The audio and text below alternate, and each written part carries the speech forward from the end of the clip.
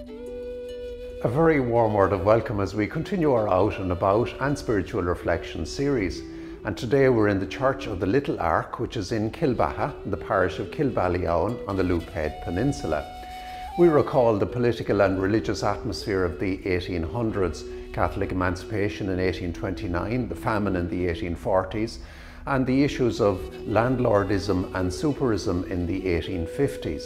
And to counteract that, the local parish priest, a man from Ennis originally, a man called Father Michael Monahan, he had this structure made in Carrickholt, and it was on wheels, and it was set up on the beach here in Kilbaha, which was regarded as no man's land.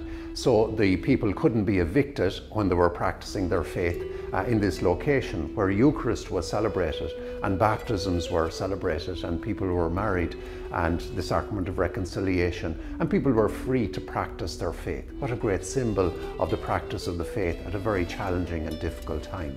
The light of heaven to that outstanding and courageous and brave priest, Father Monahan. What a great symbol the ark is in our tradition.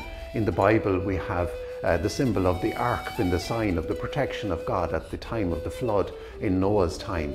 And also in the Old Testament you have the conferring of the Decalogue to Moses by God, and the Ark of the Covenant set up to safeguard that.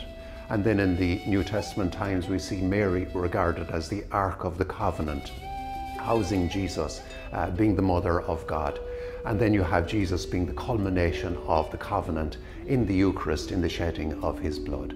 So we pray in this sacred place, which is so symbolic of our faith and love of the Eucharist and the covenant, we pray that Mary, Ark of the Covenant, would bless us and pray for us and guide us always. Amen.